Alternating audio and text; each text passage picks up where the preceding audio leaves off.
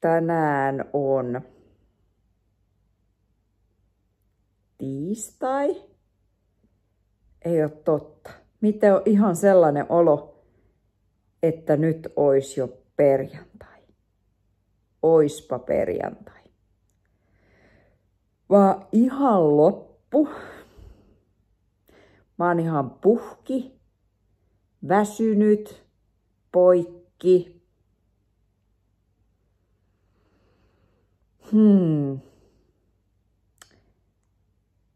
Tuntuu, että on varmaan liikaa töitä.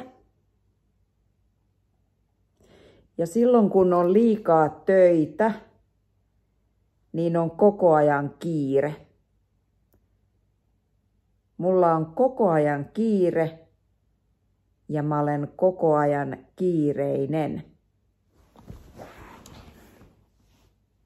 Eli mä en oikeastaan ehdi mitään.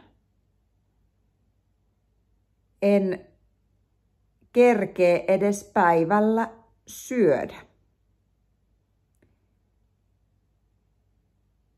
Mulla ei oo aikaa. Mä en kerkeä, mä en ehdi, mulla ei oo aikaa, mulla on kiire, olen kiireinen. Hei, eihän tässä ole mitään järkeä. Pakko tehdä jotain, joku muutos. Ei voi tiistaina tuntua siltä, että olisi jo perjantai. Mikä on sun vinkki? Mitä voi tehdä, kun syksyllä väsyttää? Mitä voisi tehdä, että olisi pirteämpi ja energisempi ja jaksaisi paremmin?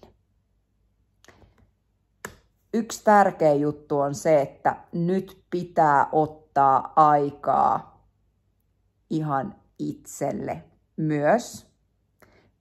Pitää järjestää aikaa niin, että voi käydä lenkillä ja ehtii syödä, ehtii nähdä kavereita.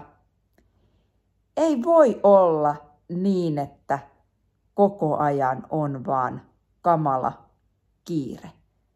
Ei se ole mitään elämää. Tehdäänkö yhdessä niin, että lopetetaan kiire tähän ja tehdään ihan rauhassa juttuja?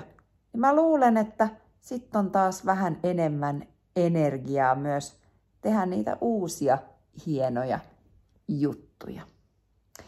Mut nyt mä luulen, että mä menen tänään ajoissa nukkumaan, nukun hyvät yöunet ja huomenna on taas energiaa tehdä vaikka mitä.